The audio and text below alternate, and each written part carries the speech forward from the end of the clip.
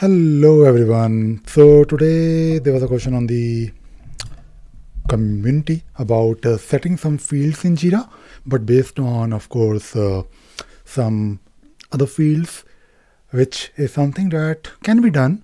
But the question is interesting because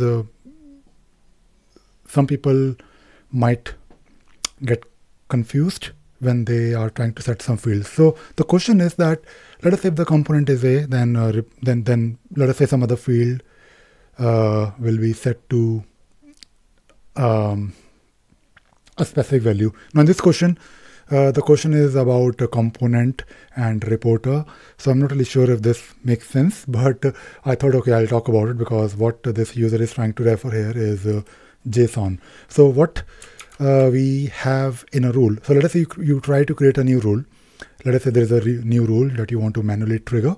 And when you add a new trigger, or not a trigger, but an action, you have the option to specify what you want to modify or what you want to do. For example, if you want to edit the issue, you can do that. But when you do this, you have the option to select here the fields. And by the way, you can select different fields here based on your requirement, but I'll probably select here maybe, let me select budget, right?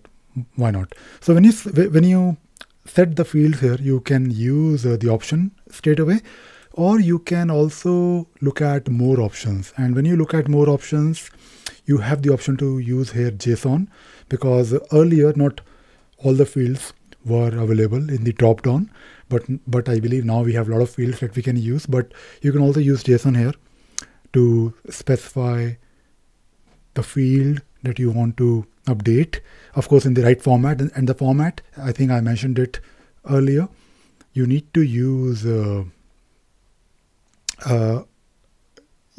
you basically need to, in this form, I mean, you can use smart values, and the format is of course JSON. But if you're not really sure the format of the JSON, you can always look at Jira REST API and try to see how that particular field is stored in a JSON format when you try to retrieve that same issue using REST API. And you will get an idea about the format which you can use here. And the thing about JSON is that you can't really, although you can use smart values to replace something, but I'm not really sure you can do some like conditional logic. I don't really think you can have if and else, because it is nothing but a JSON. Because we can have smart values, and if you look at the examples here, you can definitely use smart values and you can do like some replacement, but I am not really sure if there is a way to conditionally replace certain elements of the JSON. And I thought I'll talk about it because many people they may want to do something similar. Let me just try to search for, no, there is nothing. I mean, there might be, I mean, you might think, okay, if you're trying to update a value, then maybe this particular part of the JSON can be dynamically changed.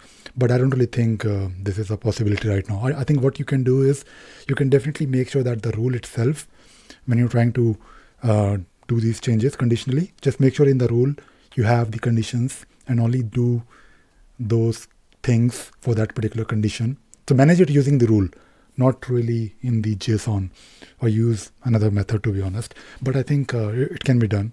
So you just need to add a check here on top. And if this particular, I mean, if you're using if and else, then yeah, why not? You can do something similar conditionally, I guess, but not really in one go in the JSON itself, because JSON is a file format. It's a standard. You don't really have the option to have logic in it, just like CSS. All right, that is it. That is it for today. Thank you very much. Bye bye.